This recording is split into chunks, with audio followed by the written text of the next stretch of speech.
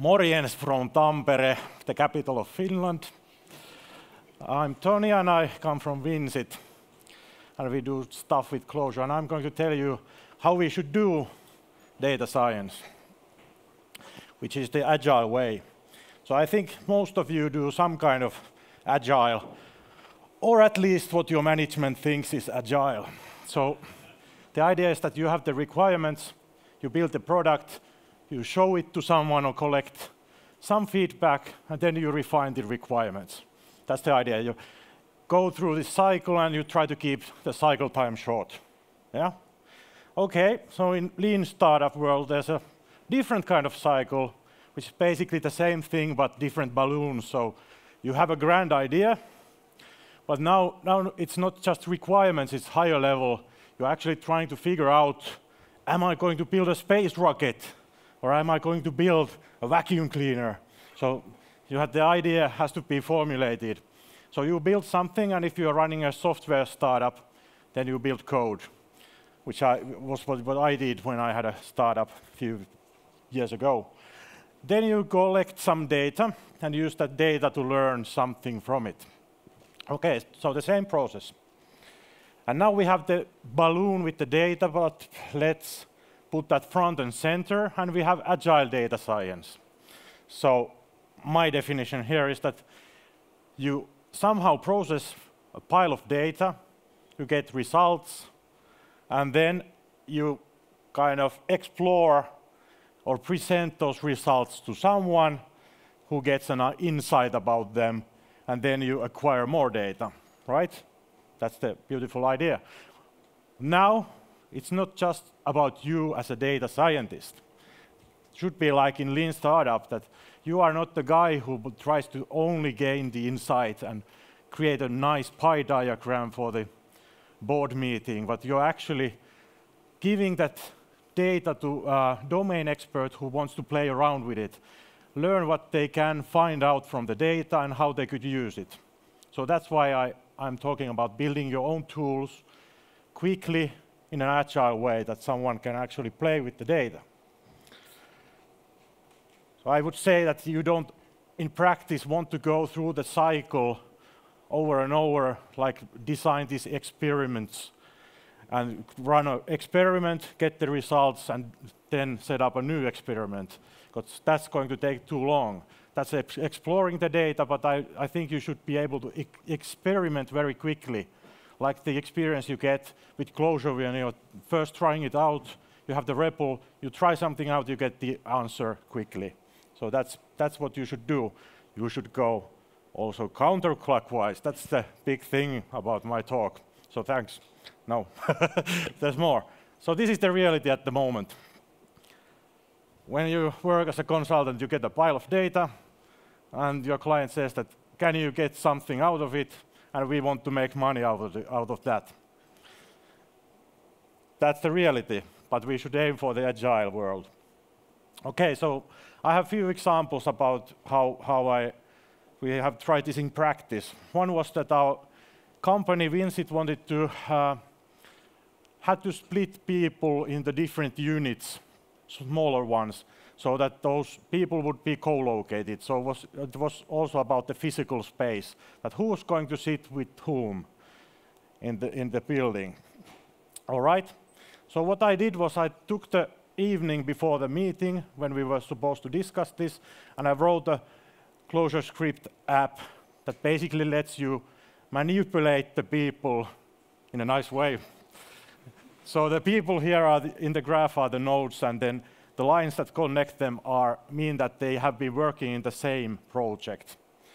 So with this, we were able to play around and actually select those people who connect kind of some of the natural clusters together.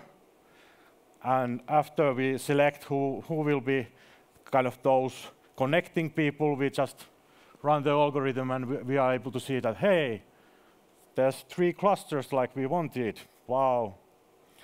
But in practice, what happened was that the algorithm wasn't perfect at the meeting, so I actually had to make modifications during the meeting.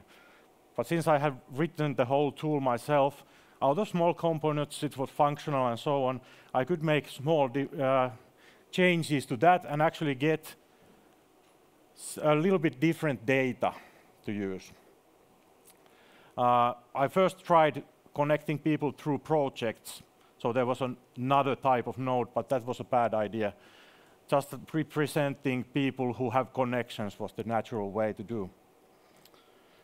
Okay, second example is about real-world data gathering. So the idea is that there are food researchers who want to find out experiences that people have about food. And they can't go out and interview everyone one by one. And if you hand them a mobile phone and say that you have to type in how you felt about your lunch today, it's going to be tedious. So this is a simple example of this spoken version.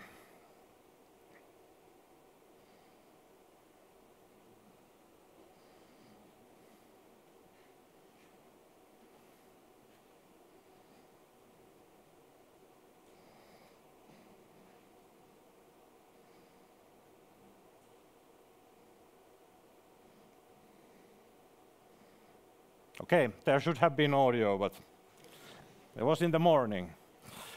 When I tasted my coffee, I said something like, oh, it's an excellent coffee, and blah, blah, blah. And then this is sent to our backend on Google Cloud. The speech is translated to text automatically, and then you can do nice stuff with it, like search for certain keywords. You can this how automate the kind of transcription that these researchers normally do. But now they are able to play around with the data and the tools that we gave them, and they, of course, give us lots of feedback, like, this is useless, can we put filters there so that we can see what the question was?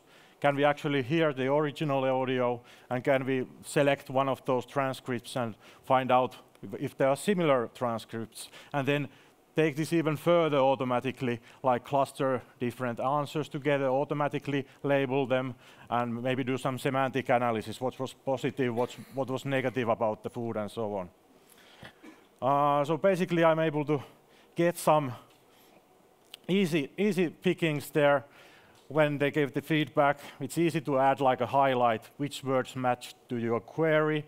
That's easy, I can just go back, like in this diagram, counterclockwise a little bit. But then also I have to think about, I now need to acquire more data about the actual study and the question that was asked and so on. And then process that. So why are we using Clojure for this? And why I think it's a good fit for agile data science.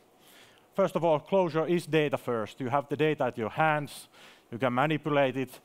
At runtime, you can do stuff with it without fearing that something might break with the data, or so on. And it's dynamic, and I'm not just talking about the type system, which is part of it, but you actually can do stuff that at runtime, like you have those basic data structures that you can manipulate with certain things, and you don't have to care about things that you don't want to care about. You just do stuff with data like you always do. Actually, I think most of you are doing stuff with data already. There is no like magic in data science compared to normal data manipulation, other than maybe a higher price for the customer. Maybe I shouldn't have said that, but that's the truth. And it's also ubiquitous, so actually you can write Clojure and reuse the same functions, like in Clojure script. I could implement an algorithm that's easy to then reuse in a cloud service or something like that.